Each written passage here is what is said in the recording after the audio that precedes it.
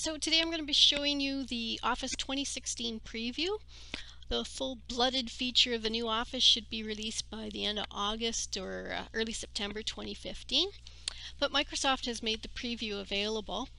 So I'm going to show you a couple of features in PowerPoint, Excel, and Outlook, and then I'm going to show you how you actually get the preview if you want to poke around and try it out.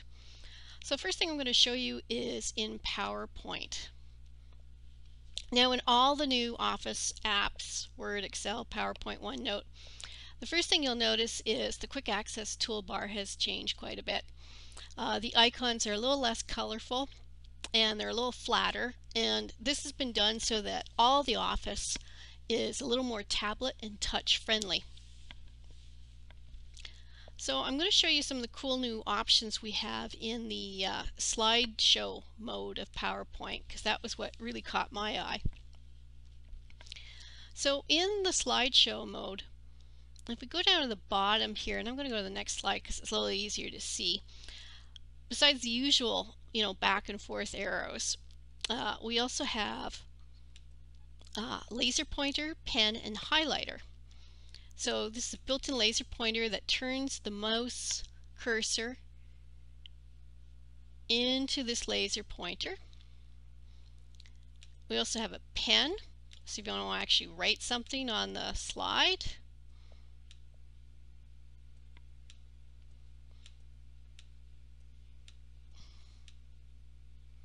Oops, there we go. And also we have a highlighter. Oops, there we go. There.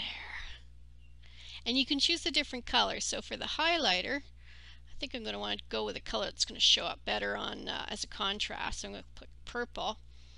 So you can highlight. Well, that didn't turn out so good, but you get the idea. So you can highlight various options on the screen. Also available to you is now you can go in and see all the slides at once from the slideshow mode.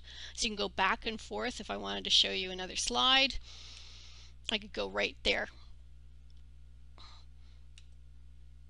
And in here you can actually highlight and zoom in on a particular portion of your slide. So this is nice if you've got charts or numbers. So I'm going to get out of the slideshow mode.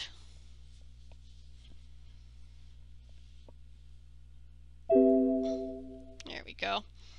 And here it asks me, do you want to keep your ink annotation? So all that scribbling I did, we're going to discard that so it doesn't show up on my slides. So the next thing I want to show you is in Excel. And one of the most interesting things about the new Excel is the different charts that they've got now. So I've just created a very simple little data set for us to work with. And I'm just going to highlight the data set, go to Insert, and now you see we've not just got pivot table, but recommended pivot tables, and then recommended charts. So Excel looks at the data you want to put into visual format, and it says, I'm going to recommend some things. So let's just see what they've suggested for us. And they've come up with a clustered column, pie, which would have been my choice for this data set, or a clustered bar. I'm going to go with the pie, and we'll click OK. And now in our design ribbon, we've got all these options here, but if I click down here, I've got even more. And as I run the mouse over them, you'll see it formats the table. It gives me the preview of all the different options, what it would look like when I turn it into a chart. And now I'm going to go File, and I'm going to go Save As, so you can see. There we go. By default, the new Office wants to save to the cloud, and in particular your OneDrive. So I'm actually going to go back and just click Save. So now we've got our little spreadsheet with its chart, and I'm going to show you the new Outlook. So in Outlook, you notice the ribbon is totally minimized to start.